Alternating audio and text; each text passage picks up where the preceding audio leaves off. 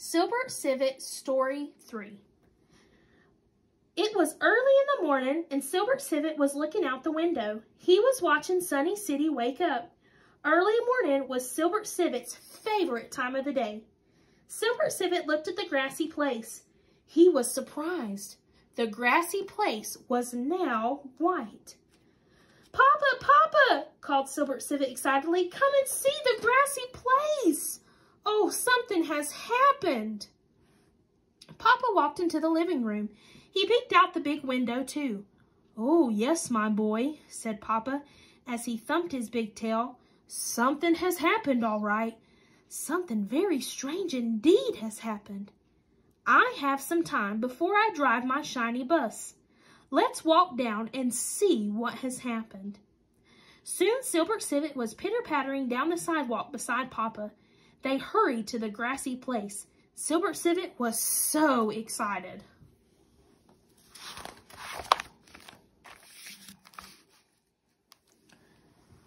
"Look at all the white stuff!" shouted Cilbert Civet as he stopped at the edge of the grassy place.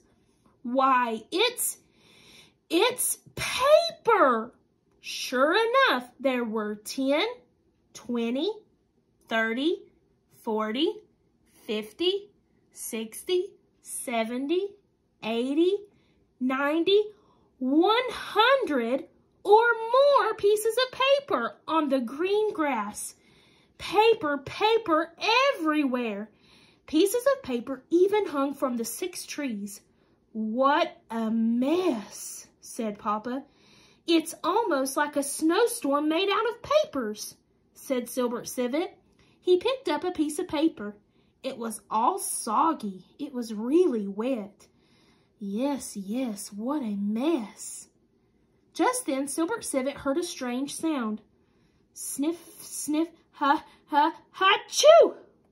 Cilbert Civet looked up. Standing in the middle of the soggy white paper mess was Mr. Centipede. Mr. Centipede was sniffing and sneezing. He was shaking his head. The wind has blown my paper onto my grassy spot," moaned Mr. Centipede.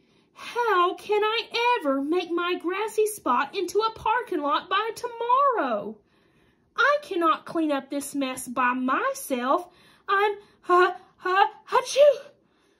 too sick today." Cilbert Civet looked at Mr. Centipede kindly. Cilbert Civet looked at Papa. "May I help Mr. Centipede?" asked Cilbert Civet.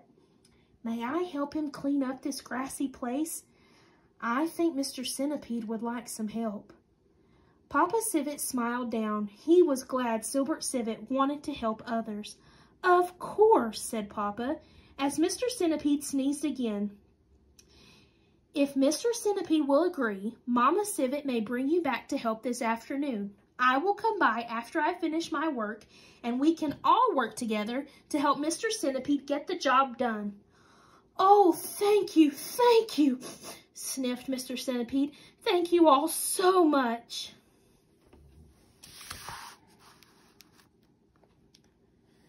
That afternoon, Cilbert Civet and Mama, too, began to help clean up the grassy place. Swish, swash, Cilbert Civet picked up soggy pieces of paper from the grass. As Cilbert Civet and Mama worked together, other creatures walked by, and others stopped to help too.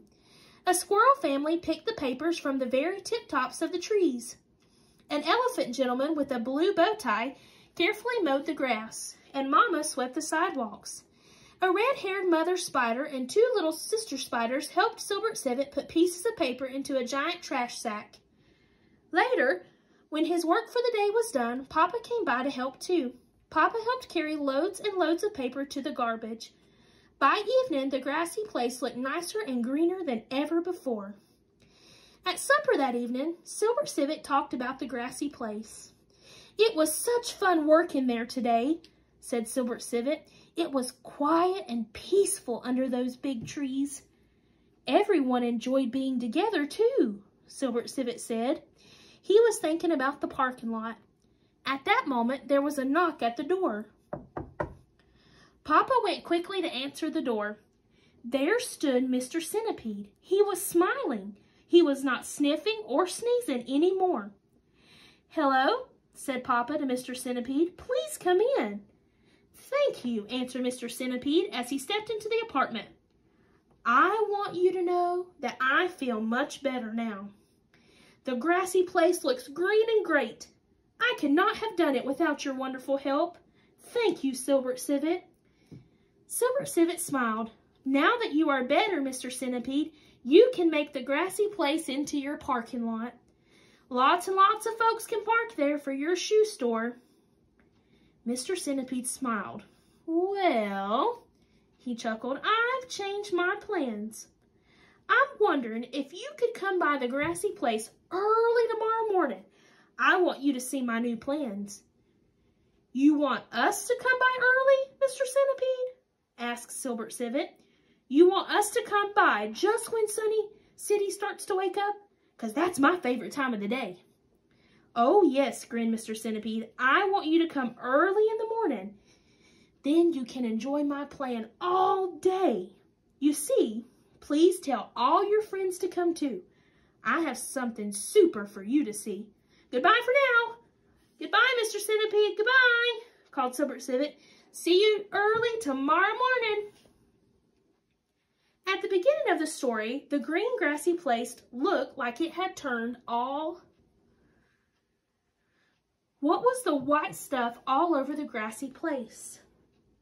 Who was standing in the middle of the grassy place? Why couldn't Mr. Centipede clean up the paper mess himself? Who asked to help Mr. Centipede? Who all stopped to help Mama and Cilbert clean up the grassy place? Later, who knocked at the door while the Civet family was eating supper? Was Mr. Centipede sniffing and sneezing now? What did Mr. Centipede want the Civet family and their friends to do? Why did Mr. Centipede want the Civet family and their friends to come to the grassy place early the next morning?